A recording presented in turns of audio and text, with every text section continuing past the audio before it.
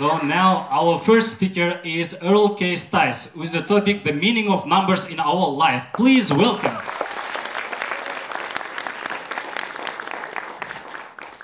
So if we're going to change the world, and we're going to change ourselves, and we're going to talk about our minds, we need to talk about numbers. Numbers are what influence us, what control our behavior, what make us think certain things. Numbers, most important thing there is. So if we're going to start changing the world, let's start with numbers. You like numbers, I can tell just by looking at you. So let's talk about numbers. Think about a day in your life. So think about yourself this morning. Yourself this morning. You're lying in bed. You wake up. Should you get up or should you just stay there in bed? What tells you whether you should get up or not? A number. You're going to look at the clock by your bed or your phone or your watch, and depending on that number, maybe you're late. The number will tell you. Maybe it's time to get up right now, or maybe you can spend a few more minutes in bed. How do you know? You look at the number. The very first thing you see in the morning is a number, what time it is, and that gets you up. Now, if you're a curious person, you're probably going to be on the internet pretty soon after you get up.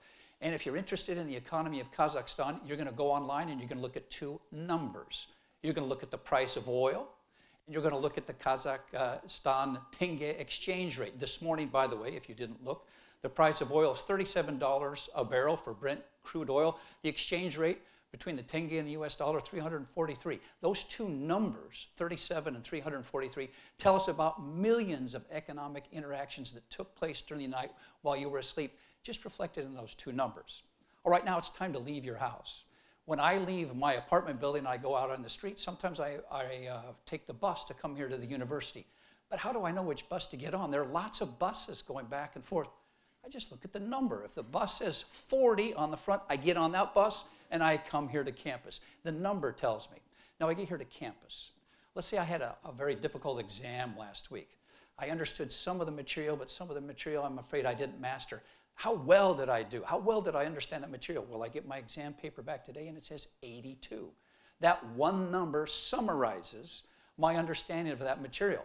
And also we see that numbers are often involved with controversy. Was it a fair exam? Does that 82 really reflect how well I did on the exam? What was the process used in generating that 82? Numbers are often in the middle of controversy. Now, many of my friends have had influenza recently. Am I also sick? How can I tell? Well, what is a very quick way to tell if I'm sick or not? A number. I measure my body temperature. And if it says 37, I'm okay, don't worry. But if I measure my body temperature and it says 40, I'm sick. I need to go to the doctor. And now it's nighttime. You go home. You've worked hard all day. You're feeling a little tired. Should you lie down and go to sleep? How do you know? You look at the number. You woke up with a number. You go to sleep with a number. And numbers have been influencing your behavior all day long. Our bodies, our minds are controlled to some degree by the numbers that we see every day. Numbers are how we change the world. Now, there's a Nobel Prize-winning economist named Herbert Simon, and he said this, and I'm going to read this. Bounded rationality. The term bounded rationality is used to designate rational choice that takes into account the cognitive limitations of both knowledge and cognitive capacity. In other words, our brains are not big enough to have all the data of everything in the world right in our brains, and even if the data were in there, we wouldn't have the capacity to process them. So we need to simplify our world. We use numbers to simplify our world. This next person is not a Nobel Prize-winning economist. It's me, but I also have some thoughts on this. The objective of the fields of statistics and accounting is to reflect the essence of a complex situation in one number, and it helps us navigate our way in this complex world. Now, this goes a little stronger. Perception influences action. Accounting and numbers determine perception, therefore accounting rules the world. You've often wondered in life, well, who's running things around here? What is ruling the world? It's accounting and numbers rule the world. Now, you know, it's not President Putin, it's not even President Nazarbayev, it's numbers and accounting that rule the world. So here's my agenda. I'm going to tell you how numbers can be very influential in our society, in business, which is my specialty, and also in our personal lives. So let's get started. How old is this use of numbers in making decisions? How old is accounting? Well, it's really old. It's over 7,000 years old. In fact, numbers are older than writing.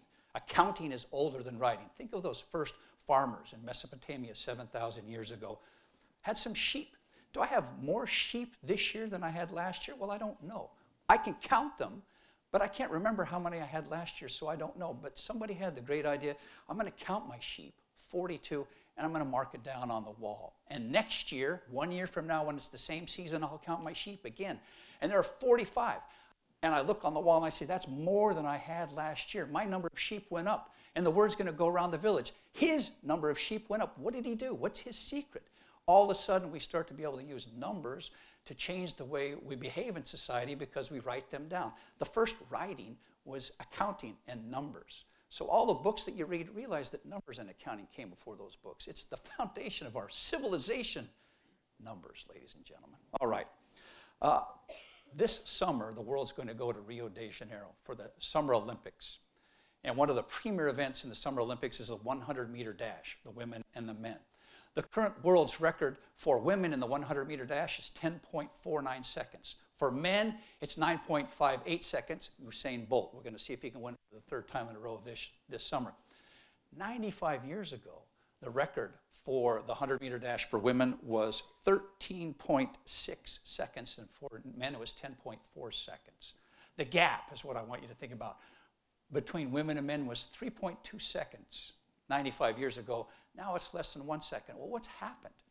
Why are women catching up? Why are women catching up so fast? Is it evolution? Are women's bodies evolving much faster than men's? No, there's no biological evolution that explains that. It's the evolution of our society. Women no longer have to deal with the barriers that they had to deal with 95 years ago. 95 years ago, women had a mental barrier. Should I run? Should I train? I don't think I can do it. Society would tell women that they couldn't do it, but those barriers have been broken down in the last 95 years. Women have been catching up with men here and in many other ways, and that big change in our society is summarized in 4 numbers. Numbers tell us a lot about a lot of things. Now let's imagine that there's a young woman named Lily.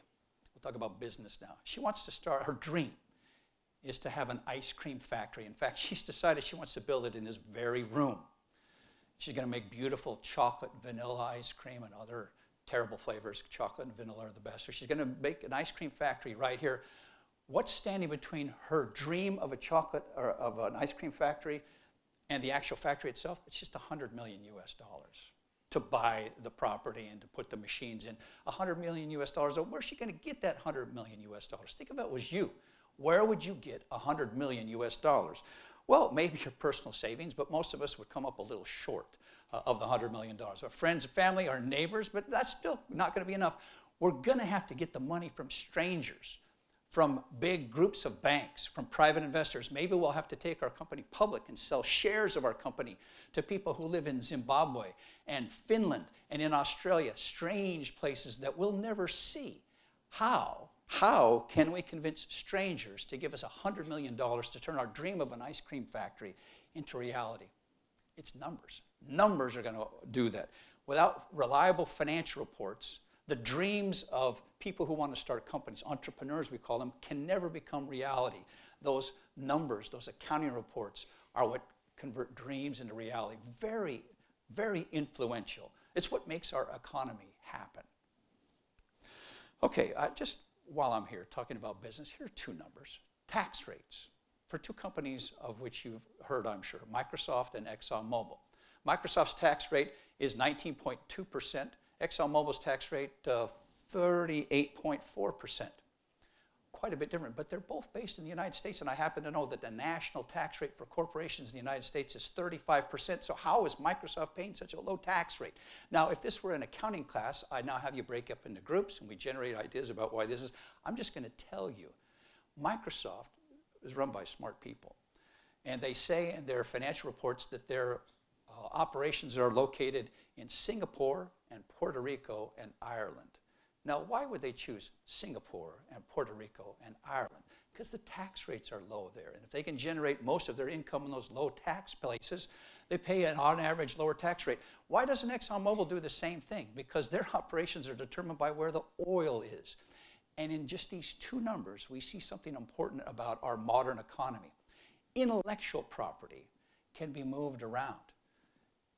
Microsoft's operations are based on intellectual property. And that intellectual property is going to find where low tax rates are. The old-fashioned businesses like ExxonMobil are stuck where they are, and so they have to pay the high tax rates. And governments are frustrated with this around the world because the Microsofts and the Apples and the Googles can move their valuable economic assets, intellectual property around to pay lower tax rates. And that very interesting economic development is summarized in 2 numbers. Numbers tell us so much about the world that we live in. Now, we can also use numbers to get people to do what we want them to do. I'm a father. I'm often trying to get people to do what I want them to do. So I'll tell you. See, the microphone went out for a second when I said 2 sons, because it's a lot of trouble, 2 sons. 5 daughters, that's a very good number. But let me tell you about my 2 sons. In 1995, my family moved to Hong Kong. My sons were in middle school. I went with them to the first day of their school, and the principal of the school was telling about the great academic programs that the school had. It was very interesting until she happened to mention, if your children want to ride the private school bus to school, it will cost them $7 a day each. She continued then talking about the academic programs of the school, but I didn't pay any attention to that because now I'm thinking about that number, 7. 7 for him and 7 for him. I knew that they could ride to school for $1 a piece with public transportation. We'd just done it to get to the school. So our family could save $6 a day each if I could just somehow convince them to take public transportation rather than this school bus. So I'm not listening to the principal anymore. But I came up with a plan. After she was done with her discussion, I said to my sons, come with me, I need to talk to you about something. We went out in the field behind their school. I explained these numbers to them and explained that our family could save $6 a day if they would only take public transportation. They weren't really that interested. Until I said this, I'll split the savings with you. If you'll take the public transportation, here's the number that I put in their minds, $3 a day. I will pay you $3 a day to ride public transportation. Now, do you think that I ever had to talk to my sons again about taking public transportation to school? No, never a word. Every Friday, they would come to me and they just hold out their hands. $15 to son number 1, $15 to son number 2. That measurement of 3, that's what I would pay them each day if they would take public transportation. That solved our problem. I could have told them every day about the savings for our family and the good of our family. It'll be great for our family if they take public transportation. Not interested. But that number, 3, that changed their attitude perfectly. We only had one problem with this. In the fall of their first year, they had a holiday. They didn't go to school on Monday and Tuesday. They only went Wednesday, Thursday, Friday. So they came to me on Friday. They held out their hand. I only gave them $9 each. They said, Dad, it's $15. I said, it was a holiday. You only went to school 3 days. After that, they bitterly complained every time there was a school holiday. They hated the Christmas holiday season. It cost them money. Do you think they were ever sick and stayed home from school? They had to have bubonic plague before they would stay home from school because of the simple number, 3. I pay them $3 a day. It changed their behavior. So remember, you get what you measure. If I want them to take public transportation, I have to measure it correctly, and that number weighs heavily in their minds. I use it on myself. There are certain things that I want to do each day, so I have a little card. In accounting, we call this a balanced scorecard. I write down 9 numbers every day. I'm not going to tell you all of them because some of them are kind of personal, but I'll tell you about 3 of them. First, I weigh myself every morning, and I write it down. I write it down right here. I'm not going to tell you how much I weigh, but I know how much I weigh because I write it down every morning, and it changes my behavior all day. I'll see some donuts sitting there. Oh, should I eat those donuts? If I eat that donut, it's going to pay me back tomorrow morning when I step on that scale. It controls my behavior or it influences my behavior all day. Just that number, just the fact that I weigh myself each day. A couple of things that I measure each day are just 0 or 1. Did I exercise or not? 0, 1. Did I read with my daughters? I have 2 daughters who are 14 years old. And I long ago decided it's important that I read with them every day. So every day, if I read with them, I put down a 1. If I don't read with them, I put down the 0. The things that are important in my life, I measure with numbers, and it's summarized on this little card, my balanced scorecard. Numbers can influence and guide and control our lives. They influence and guide and control our society, business, but also in our personal life. It's a very powerful tool, a number. I use numbers to help me do the things that I want to do. It makes my life better, and numbers can make your lives better as well. Thank you very much.